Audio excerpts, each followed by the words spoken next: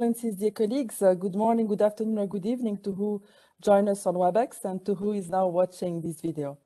We have the pleasure to welcome you virtually today for an event organized on the eve of the first meeting of the Conference of the Parties to the Escazu Agreement, taking place in Santiago de Chile in hybrid format from tomorrow to Friday this week, when we will be celebrating Mother Earth Day around the world. Preparatory meetings are already taking place today, and we are therefore very grateful to the leading experts actively involved in the process for having joined us today. Our event today is co-organized by the Geneva Environment Network, Earth Justice, and the European Eco Forum.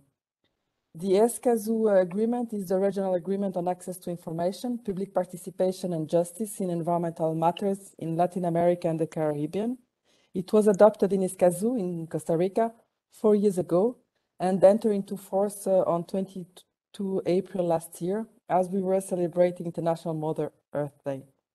We are delighted to have with us various representatives from member states, from Latin America and the Caribbean, and from civil society. Joining us from Chile, where the pre-meetings are starting, or elsewhere in Latin America, or from Geneva. We are also delighted to have with us the Economic Commission for Latin America and the Caribbean, serving as technical secretariat for the agreement. The meeting of the Conference of the Parties to the Escazu Agreement has significance beyond its region. The equivalent instrument at the United Nations Economic Commission for Europe, the UNECE Aarhus Convention, to mark this important moment and discuss perspectives from other regions on what is taking place this week in Chile. We are also delighted to have with us the chair of the Aarhus Convention Bureau, as well as civil society representatives active in that fora. They are joining us from various parts of Europe. It is also to be highlighted that 5 months ago, at the Human Rights Council, a resolution recognizing the right to a clean, healthy, and sustainable environment was adopted. The Escazu Agreement and its first regional conference of the parties comes therefore as a further step in strengthening everyone's ability to act to protect ecosystems and to respond to the triple planetary crisis challenges. Before we go into depth on the topic we are discussing today, let me remind you that the documents presented, the summary, as well as the video of the event will be made available on the webpage of this event. The link is being shared in the chat. Throughout the event, you can raise questions by using the Q&A box. We will use your questions to feed the discussion at the end of the event. Yves Lador, the representative of Earth Justice in Geneva, will moderate the event today and will be introducing the speakers as they speak. He will take over after the opening remarks. And to welcome you to this event and delivering opening remarks, it is our pleasure to welcome virtually Jeremy Waits, the Secretary General of the European Environment Bureau. The European Environment Bureau is part of the European Eco Forum, the ad hoc coalition of environmental citizens organizations and other NGOs acting in the UNECE region and co-organizing this event. It is also to be highlighted that Jeremy, before occupying his current position, was the secretary of the Aarhus Convention. We are therefore looking forward to his comments on this landmark moment. Jeremy, over to you.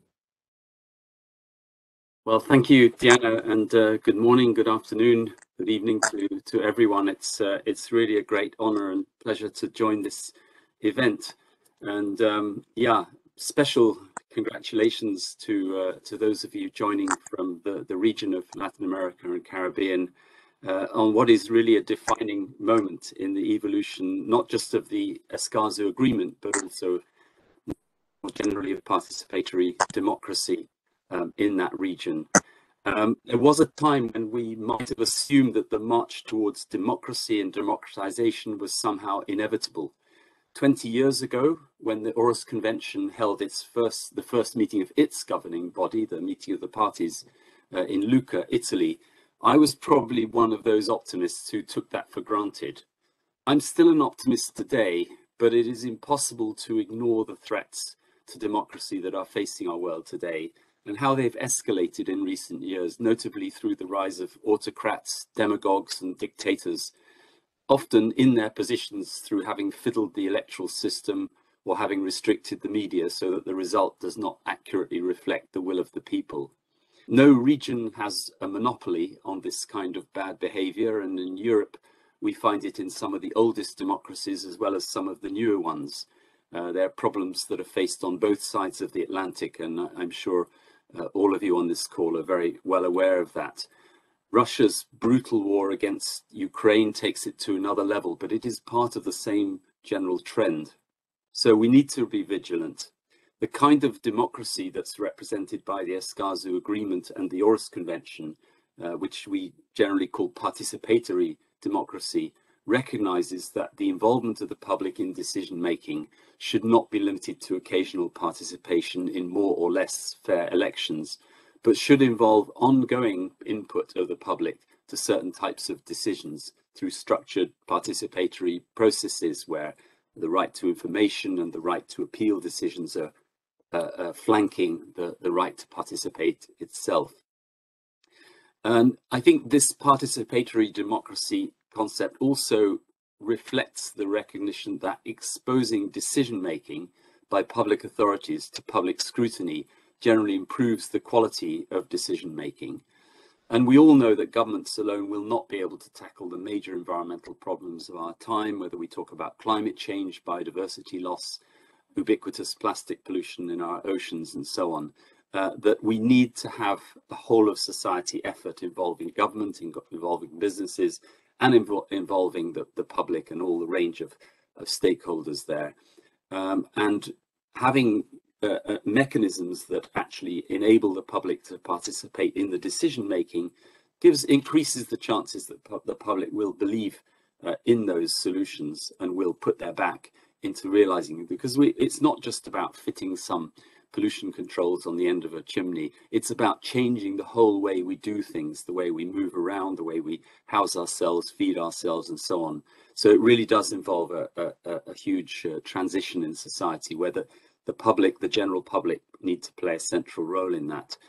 Having served as secretary to the Aarhus Convention, as you mentioned, Diana, it was actually for more than a decade, from 1999 onward, I've got some idea of the kind of preparations that have gone into this week's COP, and also the importance of establishing a strong foundation for such a treaty. It's fairly standard for MEAs, for multilateral environmental agreements, to adopt rules of procedure or to put in place financial arrangements, and sometimes also to establish mechanisms supporting implementation and compliance. But what is special about Escazu and about Aarhus is that the principles of transparency and participation, which are what those treaties are about, can and indeed should be reflected in those operational structures and mechanisms. So I'm very happy to see those issues on the agenda, though I'm going to leave it to others to comment on the actual proposals that have been tabled, not so much for diplomatic reasons. I don't think I'm diplomatic enough for that, but actually because others are better informed on that than I am. But I must say, looking across the Atlantic from Europe, it's so encouraging and inspiring to see the progress that's been made in a short time, a relatively short time.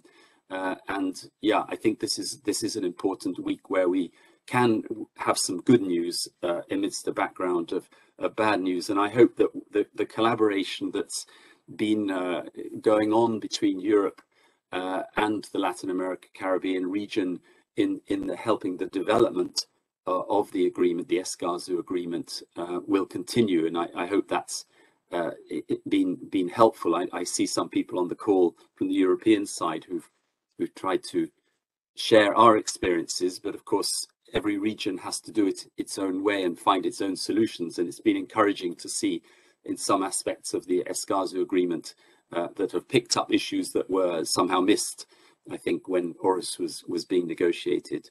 So I probably run to the limit of my time there. I'm really looking forward to hearing the other speakers on this in this session. So I'm going to hand back to, I think I'm handing to Eve now as the moderator from this point on. So thank you very much, everyone. I'm looking forward to listening to the discussion. Yes, thank you very much, Jeremy, and I hope you can all hear me well. And welcome also to everybody wherever you are from. And we want to greet, indeed, as you did, Jeremy, all our friends from the Latin American region, because this is definitely a time to celebrate with them and to congratulate them for this achievement of this first conference of the parties of the Escazu Agreement. And thank you, Jeremy, for having brought all your historical perspective as being one of the person at the very origin of the equivalence that we have in our region of the Escazu Convention, which is called the Aarhus Convention. And we'll have the opportunity to hear a number of testimonies and point of views on how we see these new instruments coming into force and now having its first meeting of the parties, strengthening at a global level the question of an environmental democracy. And so, as the Escazu Agreement has been adopted, as the name indicates very clearly, in Escazu, we would like to start with by turning ourselves to Costa Rica, where precisely the agreement was adopted. So let me start by giving the floor to Mr. Roberto Céspedes Gomez, who is Minister Counselor at the Permanent Mission of Costa Rica here in Geneva at the towards the United Nations. Roberto, thank you very much for being with us. It's great to have you, and it's great to have Costa Rica because you have played quite a role in the adoption of this instrument. So the floor is yours. Thank you, Yves, and good morning, good afternoon, everyone, and thank you to all the organizers of this event for having Costa Rica. As you mentioned, Yves, we've been playing a role in the upcoming or the process of the Escazu Agreement that has led us finally to the first COP, for which we are very excited. I've been a presiding officer in the Escazu process for almost 3 years now in Geneva, but back in San Jose. So it's an issue that is also very close to my heart and to my work.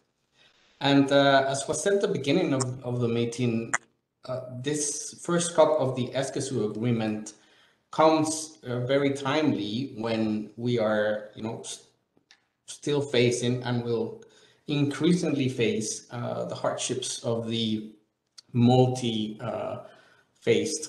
environmental crisis, pollution, climate change, biodiversity loss, ocean management. These are all interrelated, and we are seeing how they are being much more aggravated by the fact that we as a whole, as an international community, as humanity, are not doing enough for these crises. And so the first meeting of the parties, the first COP of the Escazu Agreement, will provide very good tools to all Latin American countries that have signed it, and even in some cases, those have not yet signed it, with the various tools to improve on the way they are conducting their business and how they can involve, as Jeremy was saying, people in a more democratic and participatory way.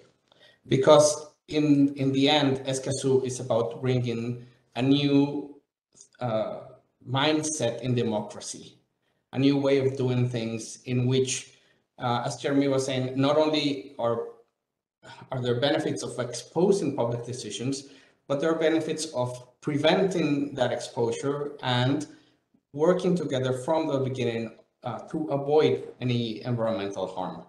And that is, in the end, the spirit of Escazu. It's to bring people together to solve the issues that are more present for them in their local communities and allow for much more legitimate and participatory plans, decisions to be implemented so that when they come to fruition, they do not face backlash or even judicial consequences, and of course, avoid environmental harm and guarantee the right to a healthy environment. As it was also said last year here in Geneva, together with a group of countries, we spearheaded the efforts for the global recognition of a right to a healthy environment. And of course, the human rights that are enshrined into the Escazu Agreement are the procedural part of that right. And without this procedural part, that right is very difficult to implement. And that is why the recognition of the right to a healthy environment and the first COP of the Escazu Agreement have a lot in common, because they have the potential to start implementing the right to a healthy environment in Latin America and elsewhere. As you know, in the work that has been done to come to this COP, there are many topics that will be touched upon, but the rules of procedure of the COP and the rules of the compliance committee are important steps that need to be agreed upon, because they will provide the base work for people and states to take advantage of this agreement and to grasp at the opportunities that it offers. And so we expect that these negotiations go smoothly. There's been a lot of work done in the past 2.5 years on these issues, as well as on the financial side, which is another important aspect. There's also one key aspect of the Escazu Agreement that is a bit new, and that is perhaps sets it aside from the Aarhus Convention, and it's about the human rights defenders and provisions for them. And this is a huge step that countries need to undertake once the first COP is finished, and that we need to get to work on discussing how to protect the work and lives of environmental human rights defenders and their contributions to the environment. Because in the end, these people, as has been said at the beginning of the meeting, they are the ones who are bringing about the most radical and transformative changes. States need to work with them more closely and need to protect and guarantee that they can exercise their rights freely and without fear of prosecution or harassment, and of course without any kind of threats. And so the Escazu Agreement, having specifically provisions for this, would allow for a rich discussion and eventually some sort of measures, either recommendations or an agreed rules on how to better come to this end of protecting human rights defenders. As you know, and I, of course, cannot stop mentioning this, Costa Rica has not yet ratified the agreement. We are part, and we are still until tomorrow or the day after tomorrow, the presidency of the board, but this will be handed over to a new presidency as per the rules of the first COP. But we are still strong supporters of the agreement. We are very politically and committed to it, and we hope for our Congress to ratify as soon as possible. But I was also saying at the beginning that even for countries like us, the agreement is already part of our legislation. Why? Because we have constitutional provisions that allow for human rights agreements that have been signed and even not ratified to be used by Costa Rican citizens in constitutional courts. And this, on top of the consultory opinion of the Inter-American Courts of Human Rights 2317 of a few years back, that touches upon the rights of the Escazu Agreement, makes it possible for everyone that is part of the Inter-American human rights system to access the agreement. And so ratification will come soon for us. Congratulations to all the countries that have already ratified and that are going to be taking part in this first meeting of the parties in Chile.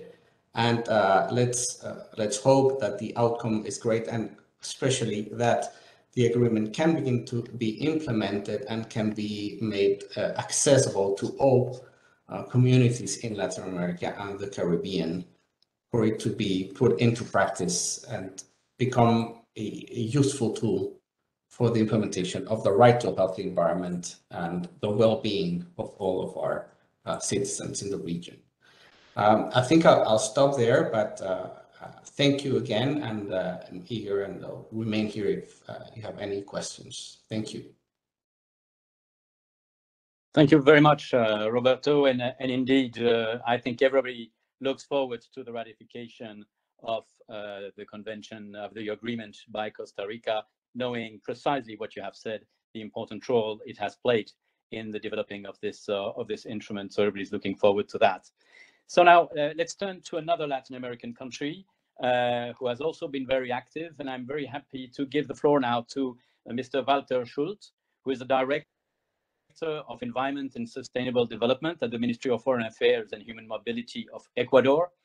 Walter, thank you very much for being with us. It's really great to have you here in this discussion. Not only you're a prominent person in the environmental negotiations, but you've also been very active here in Geneva with the human rights field.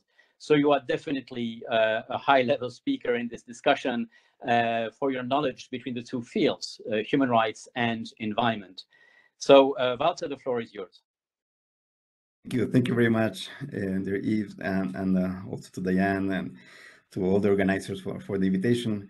As several others have described it throughout the entry into force, the adoption and the entry into force of Escazú is indeed a historic achievement for a region for many reasons, including, of course, being the first environmental treaty for Latin America, and also for including specific provisions for the protection and promotion of human rights defenders in environmental matters, but also for providing every member of our society with a fundamental tool to fully enjoy and defend the rights of environmental information, to participate in the environmental decisions, and to access environmental justice, and at large to access democracy in a larger sense. Of course, the challenge is now implementation. So also very pleased to joining James in the sense of the importance of the establishment of this COP1 on the structure and functions of the compliance and implementation committee. We are probably supporting the proposals there to have it fully transparent and enhancing a mechanism for that. We have participated in throughout the process, as you mentioned, of the negotiation and during the ratification discussion already within our country. We developed simultaneously our first action plan for an open government, which included an early diagnosis of the existing regulatory and management gaps for the future implementation of the agreement. That was very, very helpful. And as a result of that assessment, we developed a proposal of a multi-stakeholder governance mechanisms that I can share, which include all the competent institutions, civil society organizations, academia, IPLC organizations, etc. For the participation at COP1, we are planning to attend at the level of our Vice Minister of Foreign Affairs, delegation combined between Foreign Affairs and Environment Ministry. And for that, we took a series of working groups with the participation of more than 700 actors across the country, with the idea of also identifying implementation progress, gaps, and needs, and also to start developing already proposals and programs to be able to present to international community, international cooperation, and a roadmap that goes even beyond COP1.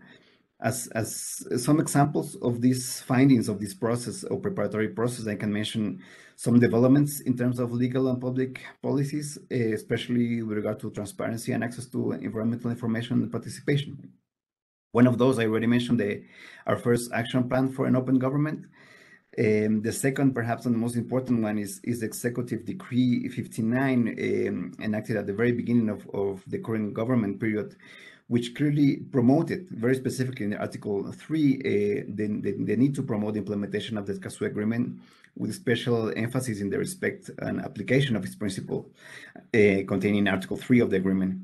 That decree also involved an overarching public policy for several other environmental programs, since it established not only the change of name of our Ministry of Environment to Ministry of Environment, Water, and Ecological Transition, but as actually a cross-cutting policy that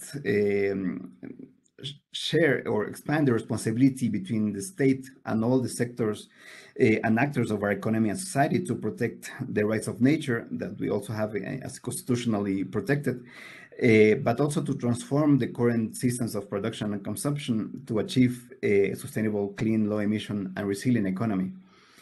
That vision of ecological transition, which is only emerging in some countries, also became one of the priority axes of our National Development Plan. with the mandate to develop incentives for the protection of nature, strengthen capacities, and guarantee the access to environmental information, participation, and justice. Other concrete examples under the information pillar, we have, I can also mention the National System of Environmental and Sustainability Indicators, our Agricultural Geoportal, our National Energy Assessment, our Biodiversity National Database. Under the participation pillar, I can highlight the important tool of the RED Plus programs, or framework, which include a process of free, prior, and informed consultation with local communities and indigenous peoples for the development of climate change mitigation and adaptation projects. Also the emergence of local producer platforms or the development of local environmental education councils in several provinces. Under the environmental justice pillars, I can also share the case of the prosecution by the state to several cases of illegal deforestation, possession and trade of wildlife, and several judicial decisions, including by our Constitutional Court. Some of them, or at least a couple of them, even before the entry into force of the Escazu Agreement, condemning different acts as crimes against flora and fauna, using some of the provisions of the Escazu Agreement. The General Prosecution's Office also established last year a special unit for the investigation of crimes against nature. And in 2019, the Judicial Function Academy provided also capacity building to around 40 judges, prosecutors, and public defenders to enhance their knowledge and ability to implement environmental law. Of course, there are still gaps and even some barriers, in some cases, lack of knowledge in several public entities about the existence of the Escazu Agreement, lack of capacity to implement and facilitate its access, and lack of coordination between different levels of public administration. But we also have several opportunities, COP1 being perhaps a big main opportunity to expand the knowledge and starting of the implementation. But we also would like to connect, and with this I will finish, with other processes. We have very soon Stockholm Plus 50 conference, the Ocean Conference, BRS, Triple COP, COP15 of CBD, the certification COP, COP27 on climate change, and the new process of negotiation of an agreement on plastic pollution. We believe that all these opportunities and the example and this tool, a very important tool for Latin America, provide us with the opportunity to enhance the participation from a bottom-up approach, not only to the implementation of the Escazu Agreement, but to the implementation and participation of all actors in all these other environmental processes. So I'm very, very glad and very looking forward to the COP first starting tomorrow. Thank you. Thank you so much, Walter. This is really excellent information and examples of the way you are dealing with this issue in Ecuador. And it also, in a way, illustrates why we on our side are so excited to see this event, because it also gives a lot of food for thought around how we can on our side also deal with this perhaps in different ways. And I look forward that we will have in the future some kind of growing exchanges between the Aarhus community and the Escazú community, because we definitely have a lot to learn and reinforce each other in this work. So let's turn now to another Latin American country, I should say a Central American country, which is Mexico, who's also very much involved on these issues linking human rights and the environment. And if I'm right, Montserrat Rovallo, you are especially in charge of human rights and environment issues at the Permanent Mission of Mexico at the UN here in Geneva. So once again, we see how a number of countries are making this link very, very concretely. So Montserrat, the floor is yours. Thank you very much, Yves. Thank you. Thanks to Earth Justice, the Geneva Environment Network, and European Eco Forum for organizing this event and inviting us to participate in it. Well, indeed, I mean, the Escazú Agreement for Mexico is a very relevant instrument to strengthen democracy, citizen participation, and environmental justice, and it has become a reference point for cooperation and regional integration. And it represents a commitment to promote environmental governance and sustainable development. And it's also a prevention tool. Mexico indeed has a very strong mandate in order to mainstream human rights and gender issues in different environmental forums, and this is not the exception. And as was mentioned before, now that this agreement is into force, the big challenge ahead is the implementation of the agreement. And Mexico has already in place significant pieces of legislation related to access rights on environmental matters. In fact, the Mexican legislation influenced the drafting of the Escazu Agreement. However, there's still work to do to implement effectively this agreement. And in this regard, I would like to mention some of the actions that Mexico has been taking to implement or for roadmap to implement this convention. First, Mexico has promoted a multi-sector collaboration and has created subgroups, working groups at the government level, created to attend each type of access rights. So one for access to information, one for public participation, one for access to justice, and to formulate a roadmap for the implementation. And each group has identified strengths and adjustments required to ensure the full access to environmental and human rights. The second action that Mexico has taken is parallel work with the Academy for the development of indicators that can help us identify and evaluate the effectiveness of the policies and actions promoted by different actors to implement the agreement. And third, a series of dialogues with representatives of civil society have been taken to learn from the different contributions already in place in relation to access rights, but also to see the way in which they can strengthen the general efforts taken by the government. So these are some actions that have been taken by the Mexican government. Now, as Roberto mentioned, with the COP ahead of us, there are several objectives from this COP, including the adoption of rules of procedure of the Conference of the Parties, the rules relating to the structure and functions of the Compliance Committee, financial provisions, and strategies for effective implementation of the agreement ahead. What is Mexico expecting from this COP? They can be summarized in 3 main points. I would say one is to have processes in place to include civil society, academia, and the private sector in national efforts to achieve the objectives and rights set forth in the Escazu Agreement. And in this regard, the inclusion of youth, indigenous people, women, and general public in decision-making processes, as well as in spaces where they can share their experiences, and it's very relevant.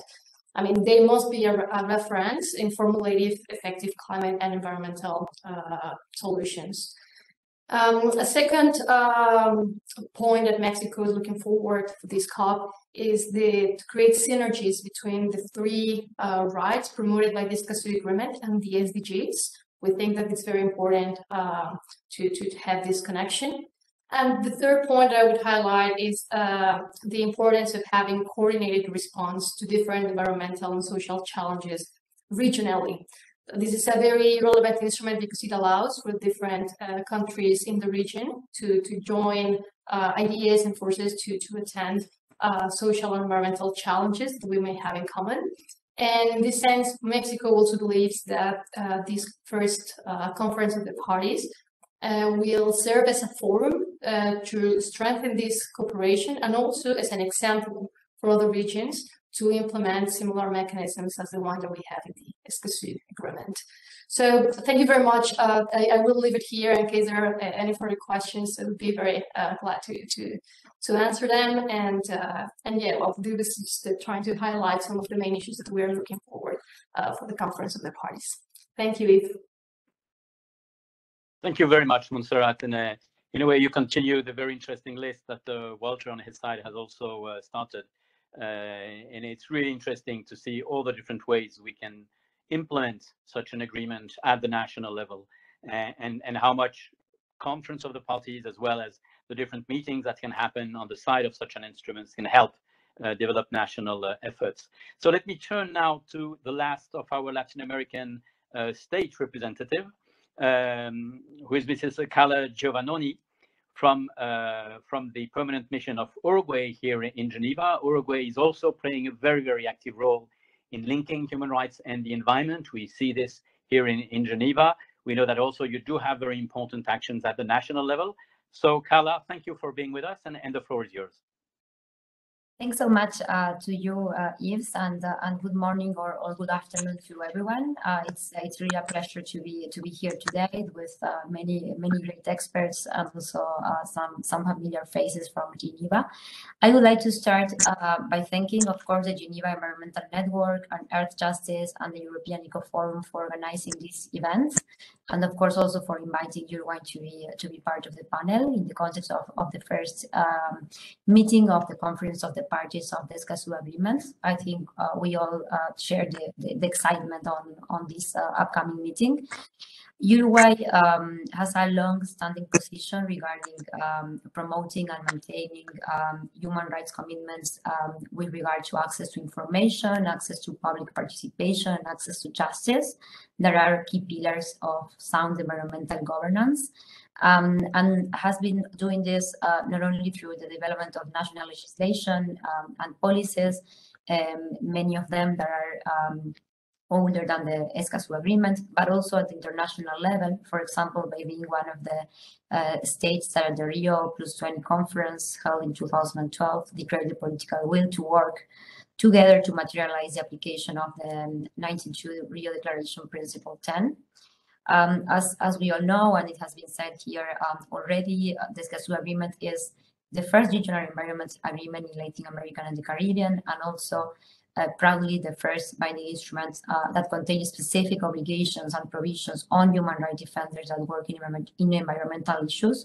So we would like to stress that we acknowledge, of course, the crucial role of environmental human rights defenders and the significant contributions toward reaching global climate and sustainable development goals. And we hope, of course, that the implementation of the Escazu Agreement will contribute to strengthen our region capacities to guarantee a safe and enabling environment for the work of environmental human rights defenders. We also want to highlight as a really positive point that the agreement reflects the importance of the access rights that were, I think, also mentioned before by Mexico.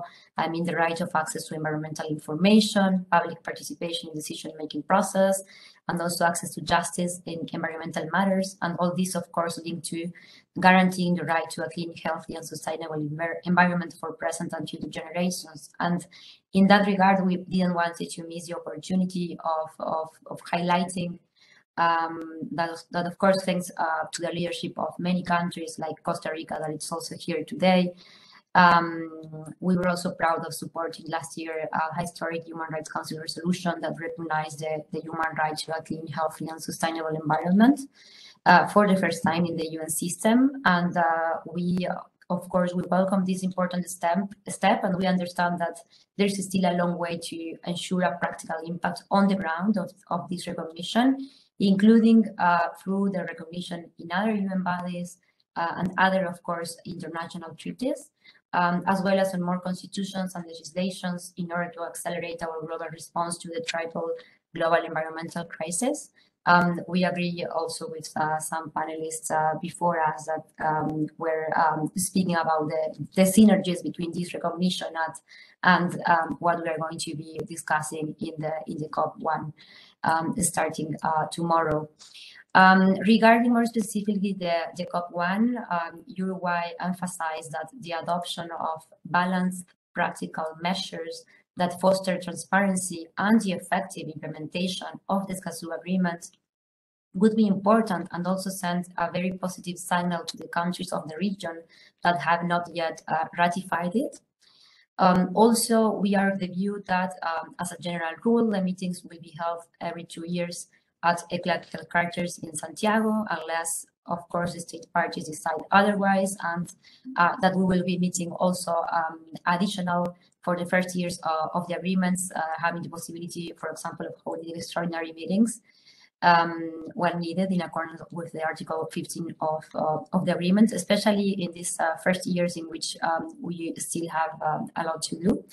I also would like to add that Uruguay is committed also to promote this regional treaty at the international level, and that's why we have been part of organizing some events. For example, last year, we organized together with Costa Rica and ICLAC side event of the UN High-Level Political Forum, specifically on the Escazu Agreement, and we are now organizing also a side event with similar characteristics, but within the framework of the Stockholm Plus 50 International Conference that will be in Sweden next June.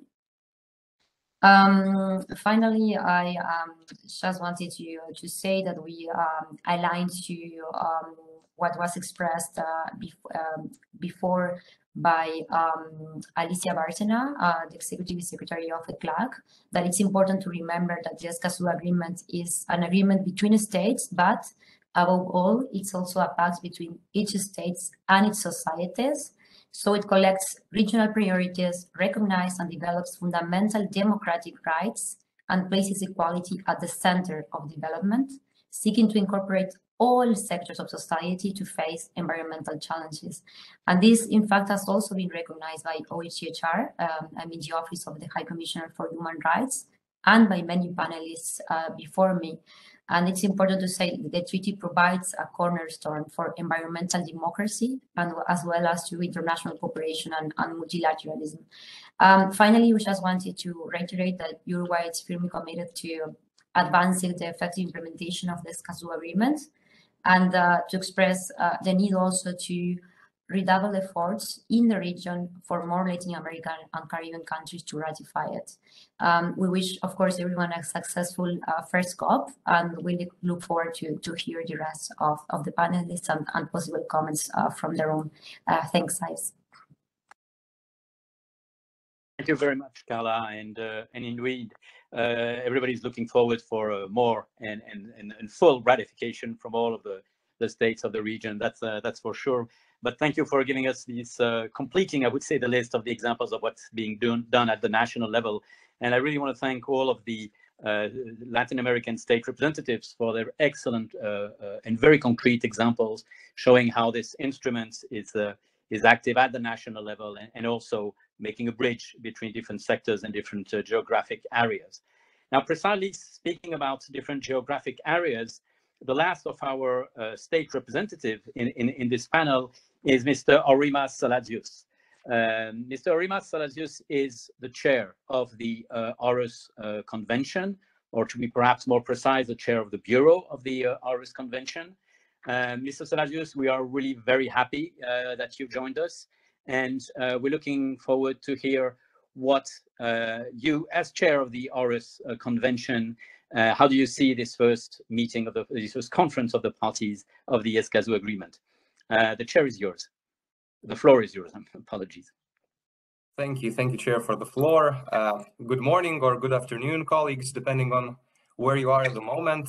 It gives me great pleasure to address you today in my capacity as the chair of the Bureau of the meeting of the parties to the Aarhus Convention. Today is truly a happy day. We are celebrating the first conference of the parties to the Escazu Agreement, which starts tomorrow, and this remarkable event is a strong reminder that environmental democracy is of global relevance now more than ever. As you might know, the Aarhus parties and stakeholders from the region were strongly engaged in the process that led to the Escazu Agreement. Since its adoption in 1998, the Aarhus Convention has been a model example of the application of Principle 10 of the Rio Declaration on Environment and Development. 20 years later, after its entry into force in 2001, the lessons learned demonstrate how environmental democracy can help sustainable management of resources, promote transboundary cooperation, and lay the foundations for peaceful, inclusive, and just societies. Testimonies by governments and stakeholders showcase time and time again success stories in different countries. The convention brought more transparency, it increased participatory approaches, and the free access to information became a standard practice. There is also a growing use of administrative and court procedures by public, and these achievements bring many hopes for the future. At the same time, the lessons learned also served as a reminder of the importance of democratic values. Many societies are moving away from them towards greater restrictions on civil liberties, and environmental activists are increasingly the targets of repressive measures and retaliatory actions. It is crucial that people exercising their environmental rights be free from fear. Under Article 3 of the Aarhus Convention, parties shall ensure that persons exercising their rights in conformity with the provisions of the Convention shall not be penalized, persecuted, or harassed in any way for their involvement. It is crucial that environmental defenders be able to exercise their rights under the Convention without fear. As you are no doubt aware, Europe is experiencing unprovoked and relentless violence at the moment in the form of the Russian Federation's war in Ukraine. In times such as these, we are once again reminded of the importance of democratic values and free speech, as it has been proven time and time again that during military conflicts, environmental activists often face increased risks. Therefore, it is important to ensure environmental defenders' safety not only inside their home countries, but at an international level as well. In this regard, I particularly commend the adoption of the landmark decision establishing the Aarhus Rapid Response Mechanism for the protection of environmental defenders in October last year. Both the Escazu Agreement and the Aarhus Convention provide solid frameworks and international standards for promoting transparency, good governance, participatory decision-making, and the rule of law, which are all at the heart of sustainable development. These treaties are effective tools at the service of governments and civil society to further SDGs, in particular SDG 16. I am also pleased to note that the Escazu Agreement embraced strong provisions safeguarding environmental defenders. Let me conclude by congratulating governments and civil society in the Latin America and the Caribbean region and the Secretariat for the agreement, which, with a remarkable achievement in reaching the Escazu Agreement, your tremendous work illustrates the value of environmental democracy in practice, and I can assure you that the Aarhus parties stand ready to continue sharing their knowledge and experience with you. Let us all unite efforts to transform our world to a more sustainable and prosperous place for generations to come. Thank you. Thank you very much, Arimas, for these very strong words.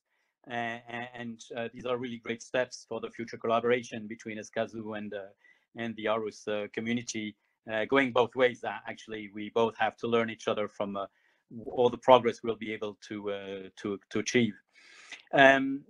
Now, let me turn to someone who is very important for this first conference of the parties, who is Mr. Joey Luis Samaniego. Mr. Samaniego, thank you very much for joining us. You're joining us from Santiago. You are the Director of Sustainable Development and Human Settlement Division of UNECLAC. UNECLAC is the Secretariat of the Escazu Agreement. So a very great thank you for joining us in such a very heavy time, as you will be you're very much involved in the work that will start tomorrow and that already is starting in part today. So, Mr. Samaniego, we've heard how much the Escazu Agreement covers access rights, protects defenders, is supposed to be promoted at the international level in international fora, and as it was said, makes this link between the states and the societies. Now, on your side, from on the vision from UNECLAC, what are your expectations? What do you see as a possible outcome of this first conference of the parties? And once again, thank you very much for being with us. Well, first of all, thank you, Eva. Thank you very much for the outreach to ECLAC directly. And thank you to the Geneva Environmental Network, to the Aarhus Convention that has effectively been with us all along this process, and to Earth Justice, and of course, to the countries that have taken this nice initiative, let me say, that so gratefully surprises us. We are focused here working in Santiago on the proceedings of the COP, the organization, everything.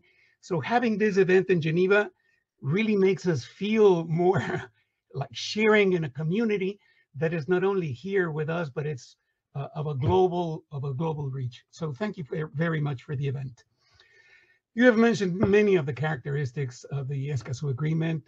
The process was unique, of course, which allowed for very meaningful public participation and of experts' participation, which led eventually to a much stronger agreement than would have been otherwise. And we hope, and this is one of the first expectations we have, is that this translates into the rules of procedure by the countries agreeing to very strong, meaningful participation of the public, of academia, of the private sector, as has been the practice throughout the whole 9 rounds of negotiation of the Escazu Agreement. Of course, we also hope that we agree on the financial arrangements necessary for the operation and implementation of the agreement, Articles 14 and 54B, and on the rules for the composition and functioning of the Implementation and Compliance Support Committee. Let's remember that the Escazú Agreement is, above everything else, a cooperation agreement. But there are other things that we hope come from this COP1 of the Escazú Agreement. First of all, we have seen in the region an increasing support from key stakeholders that may increase the ratification of the agreement and the effectiveness of the agreement. As Uruguay and Mexico were saying, this is a preventive agreement that is aimed at lowering social and economic and environmental risks in decisions made. So we have an increasing participation in the events and the discussions of the financial community, and we hope that will be strengthened. You can see that already in the organization of the COP1 and the commemoration sessions, particularly on Friday, where we have the participation of the World Business Council, of AFD, the Agence Française de Développement. We have also the World Bank participating alongside with the public. So we're hoping that the Escazú Agreement really convokes a very plural participation and convincement that this is an appropriate instrument to make investment decisions, development decisions, at the same time that it takes care of people and communities. There are some other side effects of this COP1 that we expect. One is to lessen the opposition within Congresses of countries like Colombia, Costa Rica, and in Chile too, for further ratification, because Escazú is changing the narrative of what it means to take care of the environment while at the same time making sound investments. So we hope that the Congresses really incline towards ratification and hopefully gain the support of key industries, basically extractive industries, mining, oil, forestry, to support the procedures, the checklist, let's call it for simplifying reasons, of what Escazú means to decide investment with appropriate information, participation, and access to justice. But no less important is what Mexico said.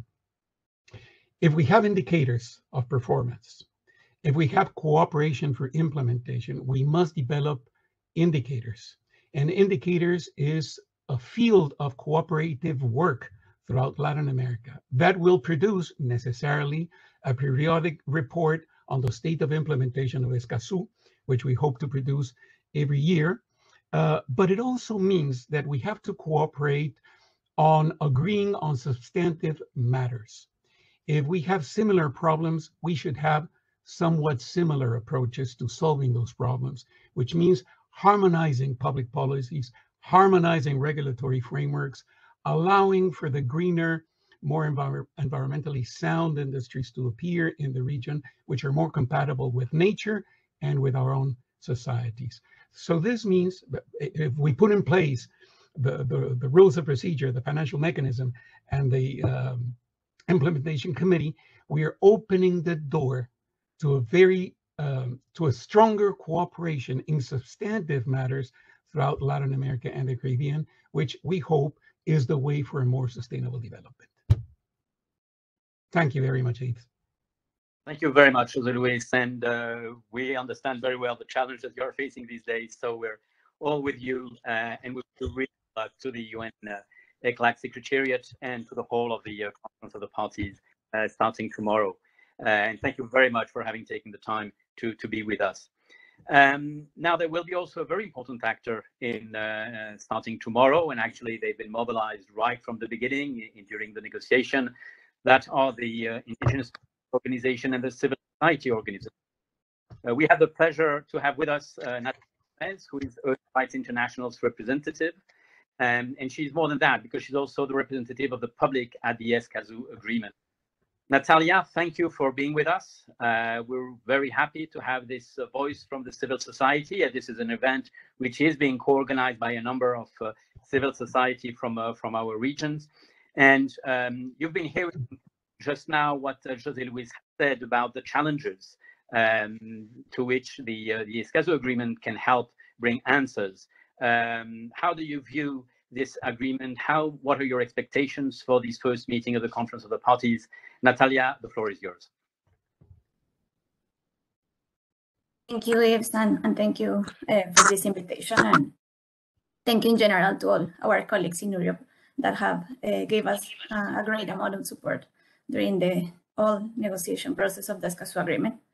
I think that civil society and the public in general in the region comes to this COP with great hopes. After a very long process of negotiation and pre-negotiation that started in the years prior to Rio +20, it's just a great honor to be here now in Santiago preparing for this first COP of the Paris. And I think I also want to recognize all the parties that are here and the ones that are not here of the agreement that because of the ratification is that Escazú is now in force, and we're now here preparing for this COP, this first COP of the Escazú Agreement. And I think there are so many hopes from civil society and from the public. So I'm going to focus on 3 or 4 of those ideas. First one, I think this is a moment to make sure that Escazú is no longer just a piece of paper, a treaty that countries have signed, but a real tool for people in Latin America and the Caribbean to ensure that there is a right to a healthy environment and to make sure that we can promote climate action in the region. And I think that's really important in a historic moment where we just have 2 new IPCC reports telling us that there is the moment to act is now to stop the climate crisis, and that action should be made with rights-based policies that include people, that include indigenous communities, that include frontline communities in the adoption of climate policies. And I think that's why Escazú is so important for Latin American and the Caribbean countries, because we already have that tool to make sure that climate action is effective in this region. The second idea that I wanted to share, and I think this is something that has also been mentioned by some of the state representatives, is also renewing the political commitment of the region with Escazú. I think it's very important that now, tomorrow we're having the president of Chile in the opening ceremony, and the comeback of Chile to the Escazú process is really something that we're really looking forward. Chile, along with Costa Rica, were the 2 countries that were leading the process for so many years. So I think that the fact that Chile hadn't signed the agreement was something that was not very good for us. So I think that having Chile coming back to the Escazú process is really a great example of that political leadership that we're hoping Chile can have. But also there are so many other countries that are still lacking that were mentioned, as for example, Colombia or Brazil. So we're really hoping that this COP is also a moment to raise that commitment, not only by state parties, but by those signatories that are in due of ratifying the agreement. Also, as has been mentioned, the COP is going to be adopting the rules of procedure for future COPs. And I think that from the civil society, from the public perspective, the importance of making sure that those rules of procedure really strengthen the significant participation of the public in the COP and in all the different bodies that have been created by the agreement is really important. Escazú has not only been recognized because the agreement created all these important standards on access rights and the protection of defenders in the region, but it has also been recognized because of the way that it was negotiated and the standards in terms of civil society, public participation in the negotiation. So I think that our expectation is really that those standards are strengthened, and to make sure that civil society and the public and environmental defenders, indigenous representatives are able to exercise an effective participation at COP and any other other bodies that are created. My last point, and I think that's this is the core and this is the heart of what is going to be negotiated for civil society during this week, is the rules of the Committee to Support Implementation and Compliance. We have a proposal that is going to be discussed by the COP. that was put forward by Costa Rica, Panama, St. Lucia, and Uruguay. And we really thank those countries and the Secretariat, because we know that the proposal is very strong and it has taken a huge amount of work to put it together. But we really support the proposal because we think that, well, in general, as has been mentioned here, the committee to support the implementation of compliance is really key to make sure that Escazú is being implemented, to offer that support to parties and to authorities to implement the agreement, but also to make sure that there is accountability from states. And there is transparency on how those obligations that were born in Escazú are being implemented at the national level. The committee also will offer an expert interpretation of the agreement, which I think is also key to make sure that there is a legal expert committee that is able to interpret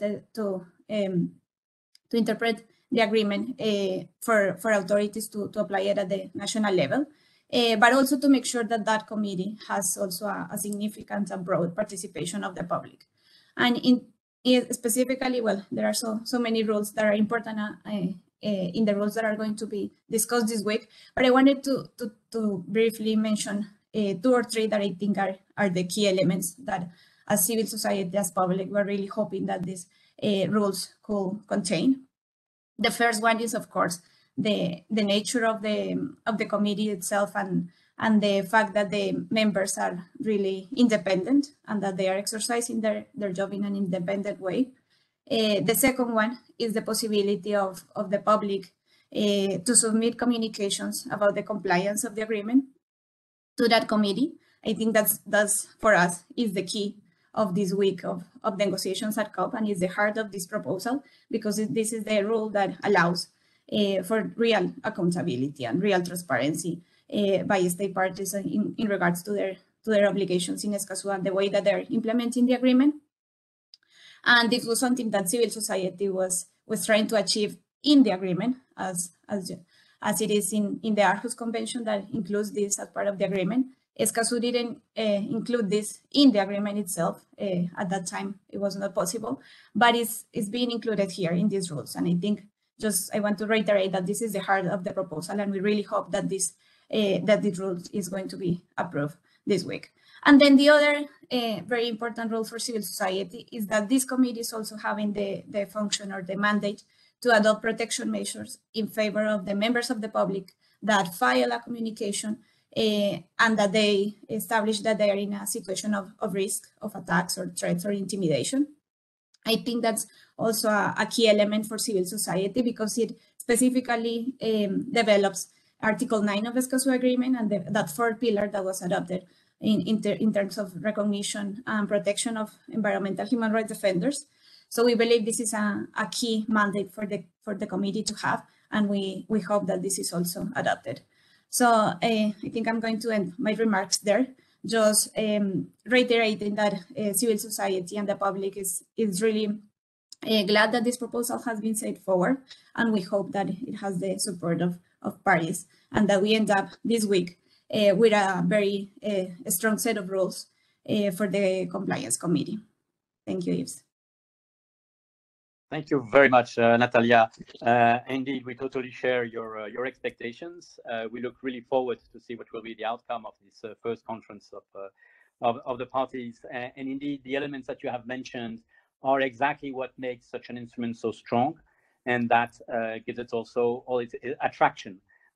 We have seen how much with the Aarhus Convention, the public has felt more engaged, more involved, and in a way see that governments take their words and wishes seriously, and it's not just a clearance or just a show. So definitely, this is an important meeting, and we look forward to a really successful outcome.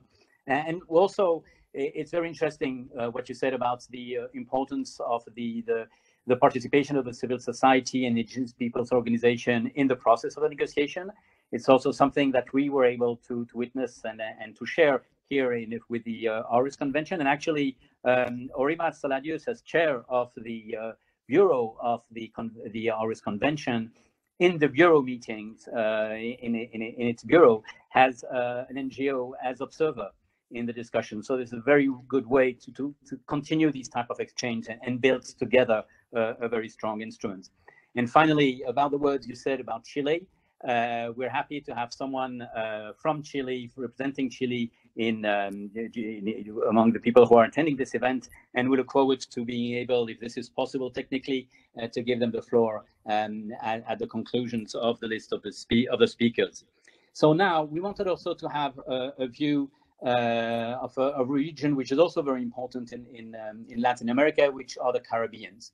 And we have the pleasure to have a message from Ruth Spencer, who is a marine ecosystem from the Marine Ecosystem Protected Area, and she's from Antigua and Barbuda.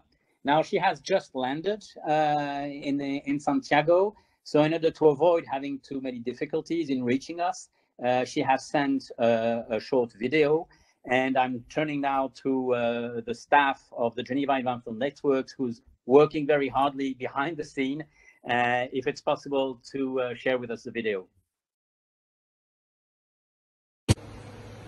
Good morning, my name is Ruth Spencer. I'm from Antigua and Barbuda, small Caribbean island, and I'm currently the chair of the Marine Ecosystems Protected Areas Trust. What's in Escazú for local communities in Antigua? It's powerful for us because it gives us a voice in environmental decision making. We have lots of laws, we have a constitution, we have different mechanisms where we have information laws, we have comprehensive environmental legislation, but there's a big but. These laws are not enforced. And even though we have them, the local people hear about them, but they're not sufficiently educated on these laws that can take action. So as I go about the nation and mix with different groups, there are some people who understand the laws. They understand how to make complaints when things go wrong, but the majority of our local groups do not understand the laws. They were never taught about these laws.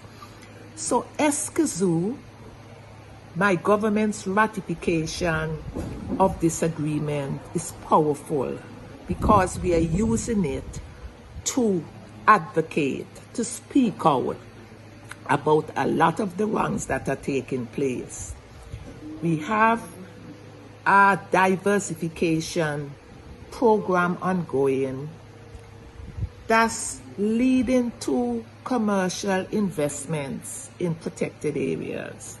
And personally, I see no gain to the environment. The gain goes to investors, not to the people, and they contribute no benefits to our biodiversity. We have the Chinese with a big investment in our largest marine protected area. Over in the island of Barbuda, there's big millionaire residence being built in a Ramsar site, a Ramsar protected area site. And just as the COVID conditions were improving, we are hearing about another investment in our largest wetland areas, comprising over 500 acres. Now, we the people know these projects should not take place without consultations. We don't have a lot of information on them, but we see the changes taking place. We hear machine in the areas, lands are being cleared, trees, mangroves are being destroyed. So I don't understand what's going on, but we the people have no say in these developments that are planned for us. The problem is that, as Judge Rita Joseph, who I met with in Grenada, said last week, it seems as if these developments are state secrets because you only find out about them when you see something or some information is leaked. So what am I hoping to achieve at the COP? I'm hoping that the Caribbean region can have a greater voice. We can build networks and partnerships to build capacities that bring us to a higher level capacities where we have the knowledge and understanding of the legislation, of things like project appraisal, of dissecting these projects and actually looking at cost-benefit analysis. We have to build capacities in social accountability because we as the people have to hold the government accountable to the laws and the legislation that are in place.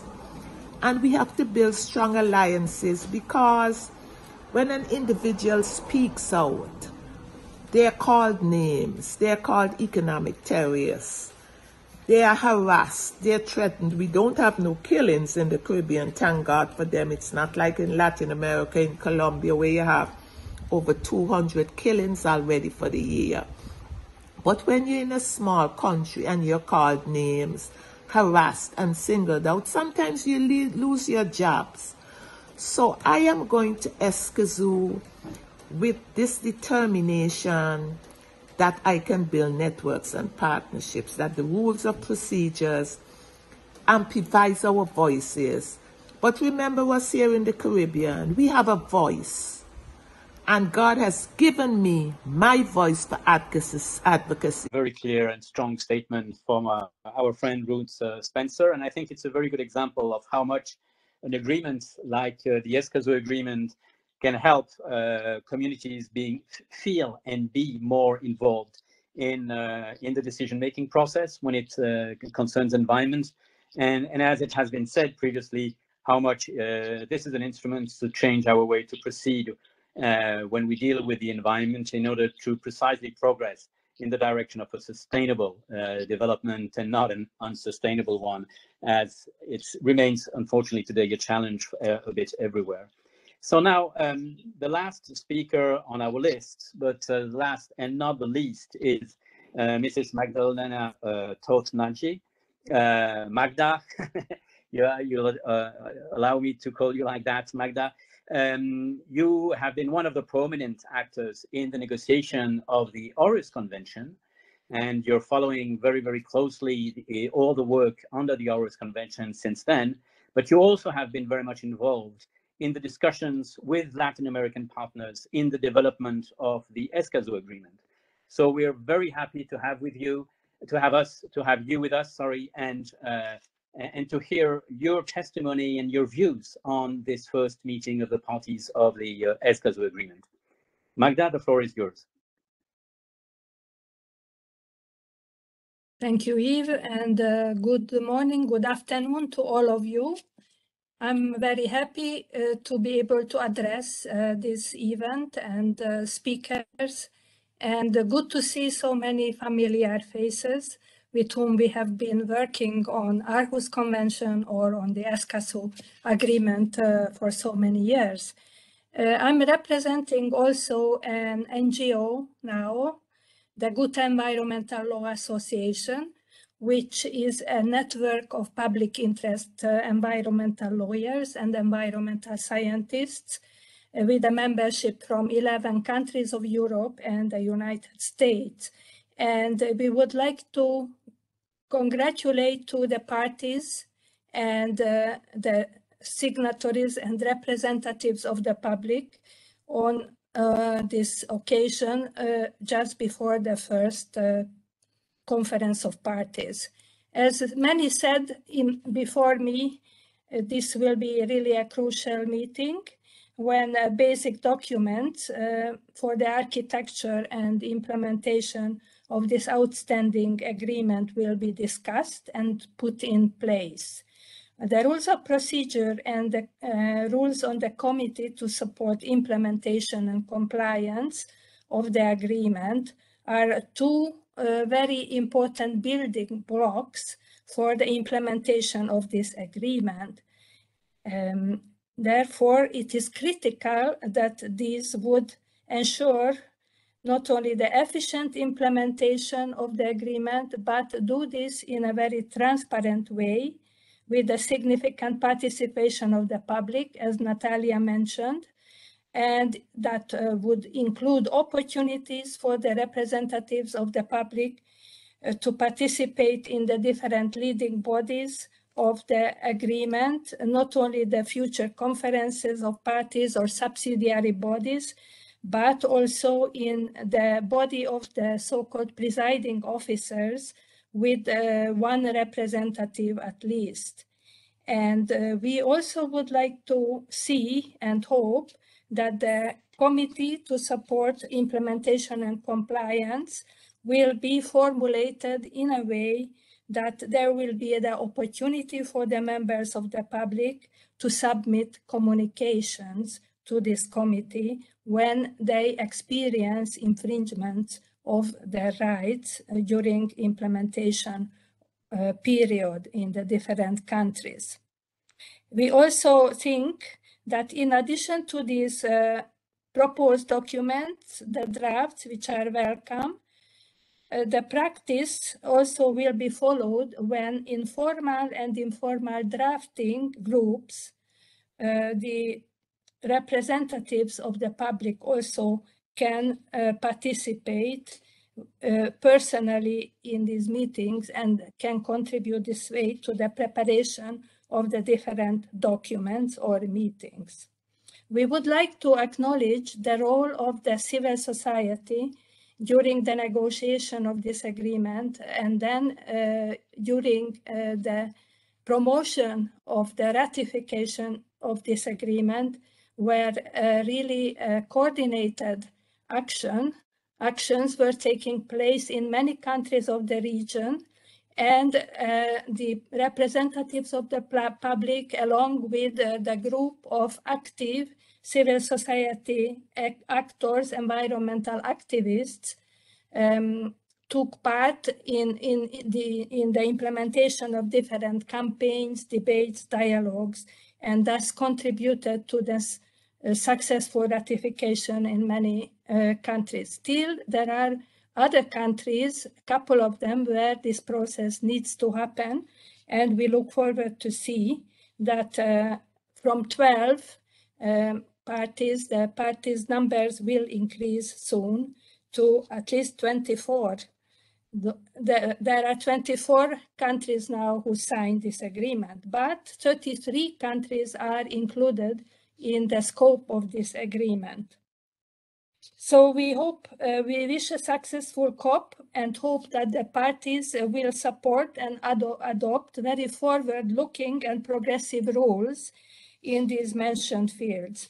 When we come to the next steps and main challenges for the agreement, in the first place, we would like to see that the structure of the agreement is working, that the practical implementation is starting, and the Committee to Support Implementation and Compliance is set up rather soon after the first COP. Also, we would like to see that there is successful progress in the implementation, not only at the regional level, but at the national and subnational levels. So the public of the Latin American region and the most affected groups, including the environmental and human rights defenders and indigenous communities, can witness a difference in how they can practice their access rights, how they can defend their interests when exercise their rights to healthy environment during the future environmental decisions to be made. It is very important to have a dialogue also at the national and local level, not only at the regional level during COPs or different subsidiary other meetings. And responsible national authorities, representatives of the public, different stakeholders should be involved and discuss, identify where the biggest obstacles to the implementation of the agreement are and how this could be removed, what measures should be taken towards improvements. We heard a few very interesting examples from Latin American speakers in this respect. Not only the awareness and of the authorities of the parties responsible for the implementation of this agreement of their obligations and their capacities should be increased, but also the representatives of the public and the most affected groups. They also should be made aware of their rights and how those rights can be exercised. Adequate, stable, and predictable resources should be secured. Financial resources for the implementation, but also human resources are needed. So the capacity building of authorities and especially judiciary, as well as the public, the civil society is also needed on regional, national, and local levels. We very much hope that the donors from the Latin American region and outside the LAC region will also contribute to support the capacity building efforts and the implementation of the agreement at these levels. We have heard from Jeremy, and we agree that each agreement should find their own ways, and each agreement's parties should find their own ways to implement the instrument. But the exchange and cooperation between the Escazu Agreement and the Aarhus Convention and the sharing of experiences and good practices, we believe, can greatly contribute to the successful implementation of both the Escazu Agreement and to the Aarhus Convention. We heard from the chair of the parties of the Aarhus Convention, meeting of the parties, but also we heard from the Bureau, the Secretariat of Aarhus Convention, and we can reiterate from the civil society side that we offer our support to the successful implementation of the Escazú Agreement also in the future. And with which I would like to again, with this wish, or let's say with this, so with this I would like to wish a successful outcome for the upcoming COP, and we hope to follow it online from Europe, your deliberations. And thank you for the attention. I'm ready to answer questions if there is still time.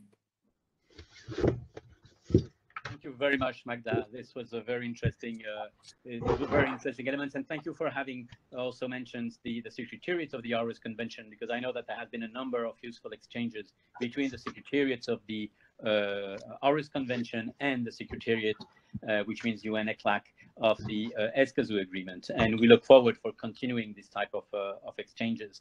Now, before I turn to the final comments that everybody will be able to do in a very short sentence, I'd like to use the opportunity of having with us Mrs. Camila Marquez, who is the Deputy Permanent Representative of Chile in Geneva, if she would like to say a word on behalf of Chile as being host of this event in Santiago, and I hope we're able to connect with you correctly, Mrs. Marquez.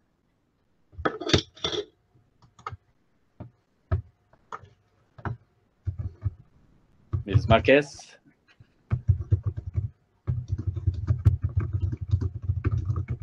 Okay, so well, I'm afraid that we're having some difficulties, and let me use this opportunity to thank again the Geneva Environmental Network staff for all the work which is done behind the scene. We have encountered a few technical difficulties, even after 2 years of COVID and Zoom. We still have some challenges when we make all of these connections, and we've been able to go forward smoothly, at least for this discussion. So once again, thank you to the team. Now, as we are getting close to the end of this meeting, I think it's quite important that everybody can have a very short final word, and I'm asking everybody to just do this in one sentence. But I would like to start with Joey Luis Samaniego. I know also that you have to rush afterwards to other obligations in the preparation of the COP. You have heard also some of the expectations from states as well as civil society.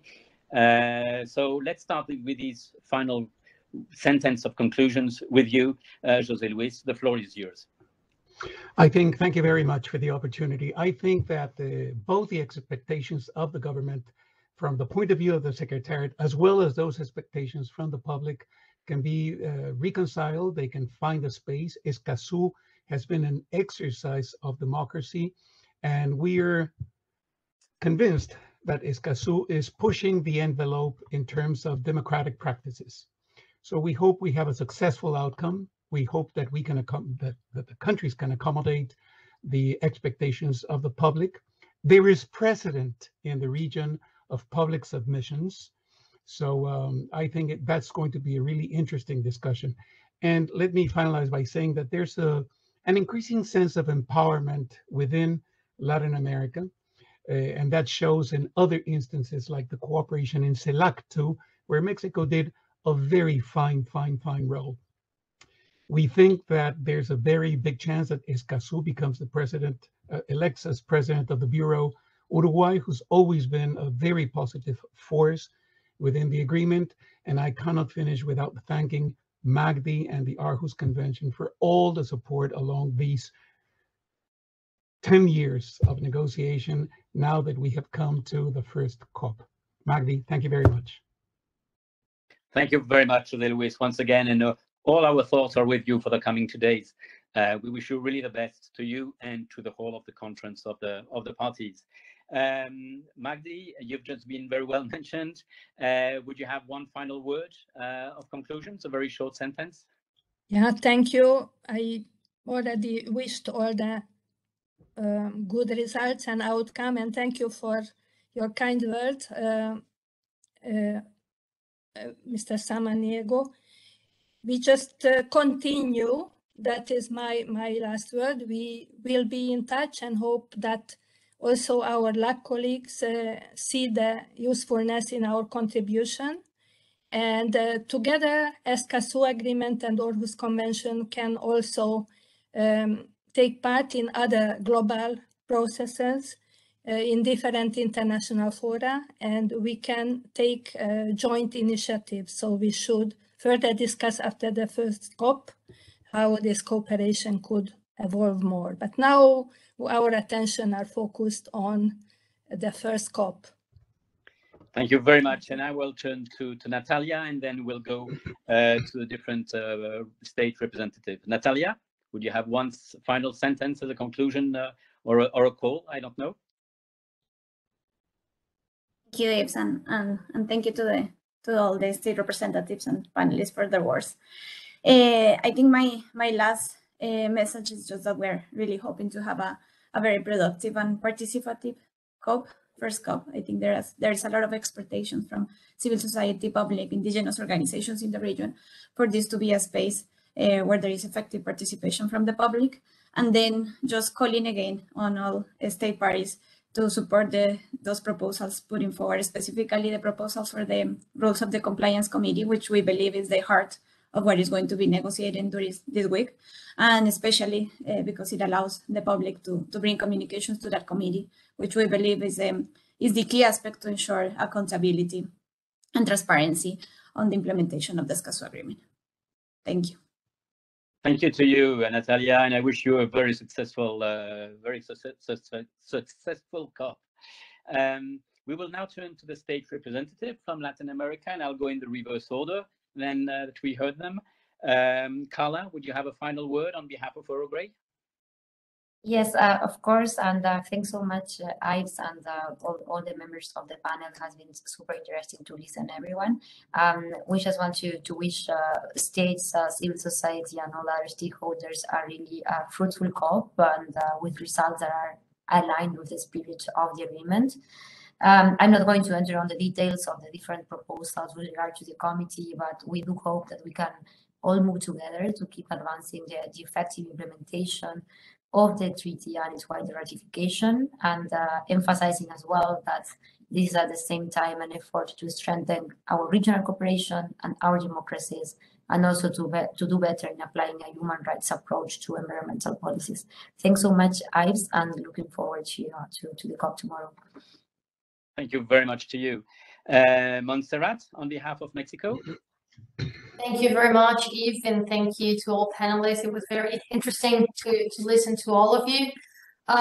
Just in a similar thing to what Natalia expressed, we think that it's important that the rights to access to information, public participation, and access to justice are not just outcomes of the different instruments or different outcomes of this COP, but also that those rights are realized or materialized in the process of the adoption of these outcomes of the COP, and we think that that's very important.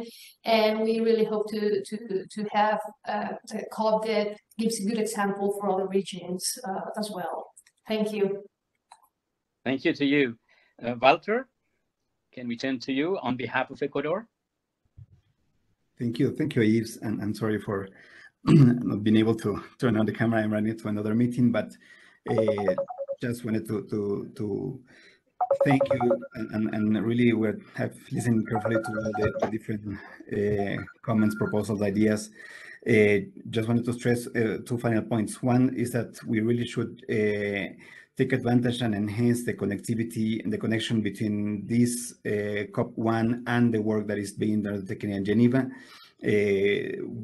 precisely because of being as a tool to implement the relatively recently recognized rights to a healthy environment, to the establishment of a special rapporteur on climate change and human rights, and all the different works of the Human Rights Council and of the different international organizations in Geneva that have a link, direct or indirect, with the implementation of the Escazu Agreement.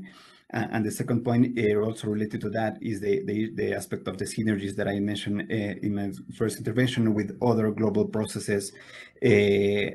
Escazú being a very powerful tool that we should use not only in a region, but as an example for other regions to enhance the bottom-up approach when building positions and reaching agreements and enhancing the implementation of all the different environmental multilateral agreements in the framework of their COPs, but using the tool and the principles, the vision, and some of the measures, provisions established in the Escazú Agreement as an example, or as a way to build those positions and those agreements.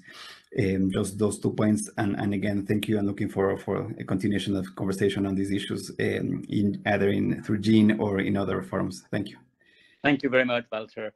And now Roberto, from on behalf of Costa Rica. Thank you, Yves.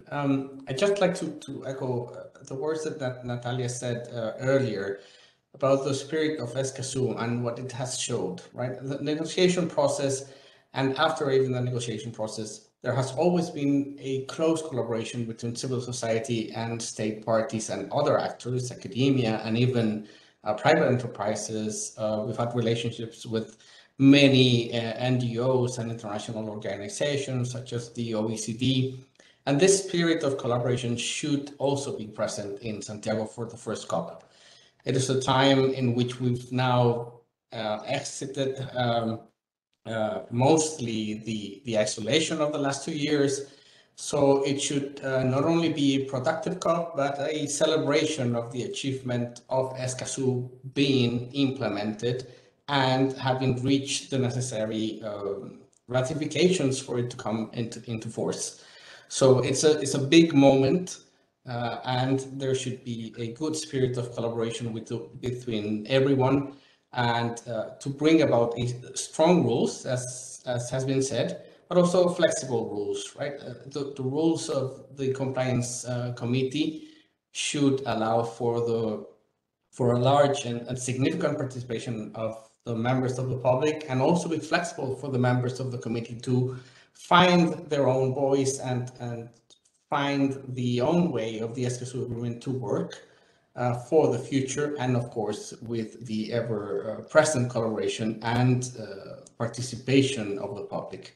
So I just wanted to bring this message of collaboration and of good spirits that I'm sure will lead to a successful COP. Thank you. Final 2 words are for Orimas and for Jeremy, as this is an event to greet, welcome, and send our best wishes to the first COP. So Orimas, as chair of the Aarhus Convention, what would be your final sentence? Thank you. I want to congratulate the parties of the Escazu Agreement once again, in the hopes to continue our, as you mentioned, mutually beneficial cooperation between the Aarhus Convention and the Escazu Agreement secretariats and parties. And I have no doubts that this agreement will bring positive change to Latin America and the Caribbean, and in turn will contribute to the global promotion of democratic values. So that would be my takeaway. Thank you so much. Thank you to you. And so, Jeremy? Yeah, well, thank you, Yves, also for your role in organizing this event. I think the 2 takeaways for me, one is just to very strongly agree with Natalia, I think she's absolutely right when she says that getting a strong compliance implementation mechanism in place, and these two elements around the independence of the committee and the possibility of public trigger, those are very important. Whether they're winnable this week or not, I don't know, but I think they are really important demands. And also Magda's mentioned the importance of the participation in the processes of the mechanism, not the mechanism, but of the convention, of the agreement generally, really makes a difference to the content to have representatives of the public in these processes. And my final comment is really just to say that an MEA is not just a set of rules, a set of documents, a set of agreements. It's also about a community. At the heart of every MEA, you have a community of people, of individuals who are public officials from representing their governments, civil servants working in the secretariat, representatives of stakeholders. Those individuals and what they invest in it makes a real difference to the outcome. This isn't a romantic idea. It is romantic, of course, but it's not only a romantic idea, because we've seen how this works in more than 2 decades with the Aarhus Convention. So I would really encourage all of you who are part of that community to believe in that. And I hope this week, whatever comes out of it in terms of documents and agreements, formal decisions, that also it's an opportunity to strengthen and continue to build that community at the center of the Escazu Agreement. Thank you. Very much, Jeremy, and I totally agree with you for experiencing it, how much this can be and is a community. And then we look forward that the two communities can also progressively form one big community that can have quite an influence on the environmental issues on this planet today. So having said that, I want to really thank very warmly all of the speakers, all of our guests for what they had shared with us today. I hope that all our Latin American and Caribbean friends feel how much interest and how much wish we are sending them. And we really wish you all the best for this first conference of the parties in Santiago starting tomorrow. With that, I now turn to Diana and to the Geneva Environmental Network team, thanking them for their work, thanking them for the support and their contribution to this event. And so, Diana, the word is yours. Thank you, Yves. And as we are running out of time, I just want to thank you, Yves, for excellently moderating this event. And also warm thanks to all our panelists and attendees that join us today, as well as to the various teams that were involved in the preparation of this event. We look forward to the outcomes of the Conference of the Parties, and there are various events taking place in the margins of the conference.